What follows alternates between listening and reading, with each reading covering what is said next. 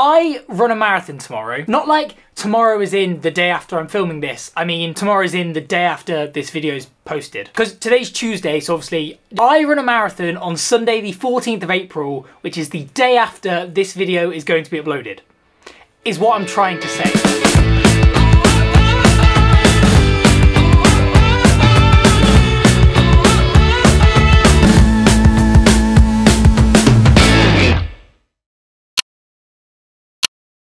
Good morning and welcome back to the channel, and welcome to the final episode of the Beginner Build Marathon series. What a wild journey this series has been, and I can't actually believe that the big day is nearly here. This is like the 14th video in the series, which is pretty much the same as uploading one video for every week of marathon training. That was kind of the point. Anyway, in today's video I'm going to go through my full last week of training leading up to the marathon and show you the kind of taper sessions I've been doing in order to prepare for the big day. And towards the end of the video, I'm going to give you some last minute thoughts and feelings leading in to Manchester Marathon. So Monday is basically a ritual in my life at this point because it always starts with an easy run first thing in the morning before I start work. Now this week happened to be a bank holiday, which if you're not from the UK essentially means we get Monday off. And I took this opportunity to meet up with George, who you might remember from some past videos, and the run we had scheduled was a 6.2 mile easy run, or a 10k for all of you kilometre people. Now George has been trying to set a new 10k PB for quite some time, and his PB pace falls right inside my easy to comfortable pace. So what better day than to try and set him a new 10k PB? Just kidding, it actually went a little more like this. How you feeling?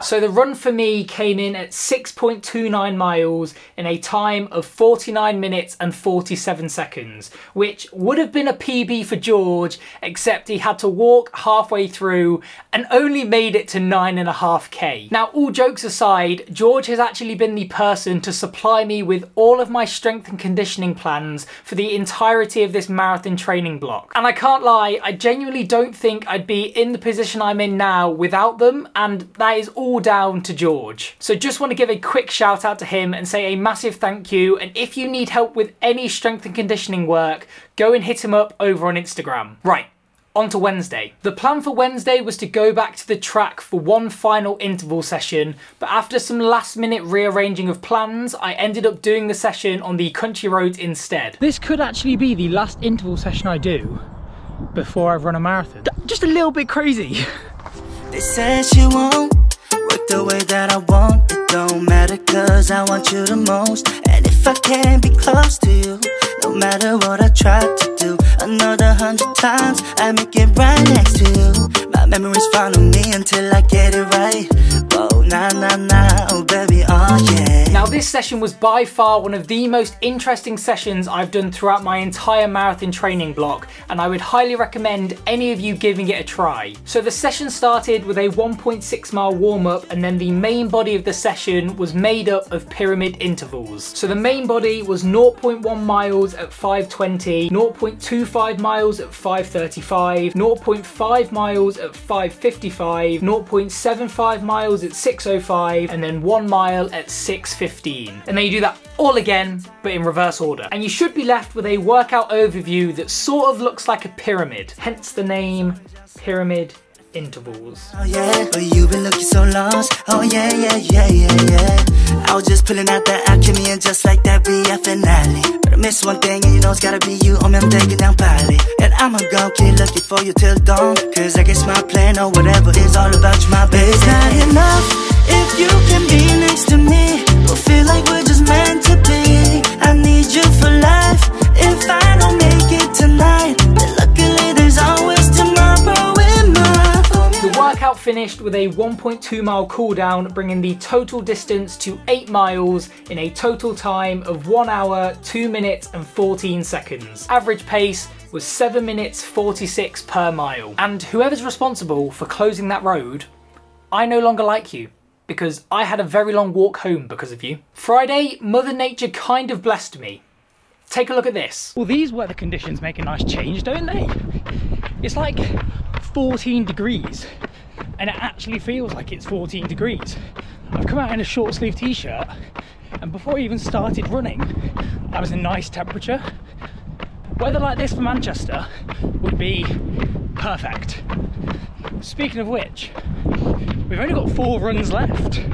Don't get me wrong, it was still stupidly windy. Foreshadowing. But it was actually really nice to be able to run in warm weather for once and not get absolutely drenched by the end of a marathon session. Friday was a tempo session consisting of a 1.2 mile warm-up straight into 5 blocks of 0.75 miles at 6:25 per mile, followed by 0.25 miles at 8:25 per mile, and then a 0.6 mile cooldown. And in all fairness, the session actually started off pretty strong.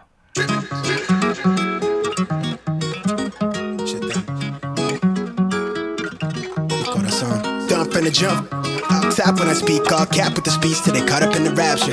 I'm so out of line with the phrase game. Let's take a break, been a long day. Hit your line, what you fall through with the light sticks. Maybe help me spark the ideas. We got nowhere else to go, it's only up from there. I've been on my own, just running through the field. Say vivid for the ears, I know that's how they like it. Yeah, I fantasize it. Tell me that it's real when it's all said and done. I said it how I feel it. I let them hear the fear of a passive aggressive angry black man with a passion. Steady grip while I shoot to the stars with a full clip, chatting line with the.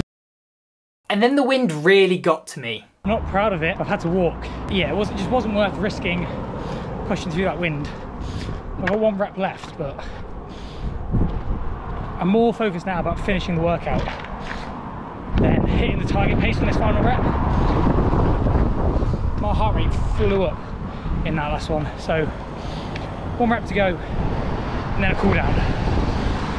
Oh. Block 1, 2 and 3 were all under the target time of 6:25 per mile, but rep 4 and 5 definitely took a hit, especially rep 4, which came in at 6:33 per mile, which is nearly 10 seconds slower than my target. Do I think I could have pushed through the wind, not walked, and still hit my targets? Maybe. Do I think I'd be doing more harm than I would be doing good? Absolutely 100% YES spells yes. At this point in my training, I genuinely care more about just trying to maintain the level of fitness I'm at than trying to get that extra 1% when I could potentially injure myself. Because realistically, how much extra fitness would I actually have gained from finishing that session perfectly? Probably not a lot. Final distance came out at 6.81 miles in a time of 49 minutes and 5 seconds with an average pace of 7 minutes 12 per mile. And let me tell you, I will not miss tempo sessions one bit, let alone tempo sessions in the wind. The final week of full marathon training ended with an 8.8 mile long run on Sunday, which I actually think is the shortest long run I've done in the entire 16-week block. It also happens to be shorter than my easy run during peak week, which is just a little bit crazy for my little brain to process. Anyway, there was a short block of marathon pace within the run for about 2 miles, but the main aim of this run was just to remind my legs what marathon pace feels like, and just to keep my body ticking over heading into race week.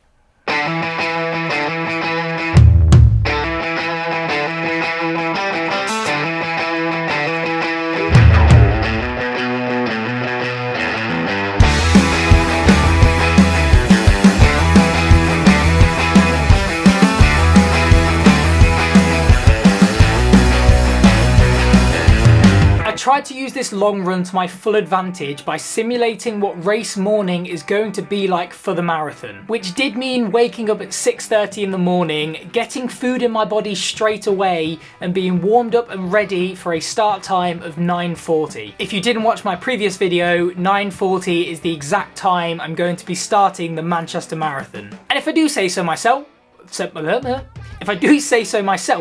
it actually went pretty well.